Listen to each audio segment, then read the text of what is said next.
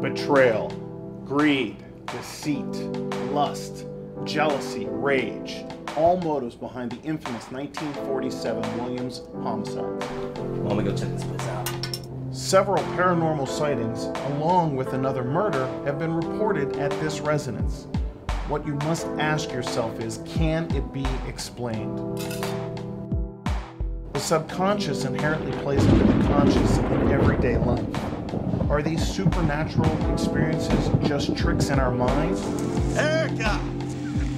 Where are you? This isn't just some freak accident, Kim. Something is responsible. I don't know what you think you're gonna find. Are they delusions or mental disorders? Erica is still alive. Where's the proof? Do yourself a favor. Don't try to be a hero.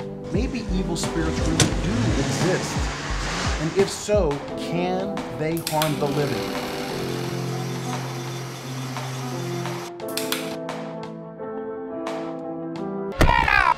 This is all a part of your final case study.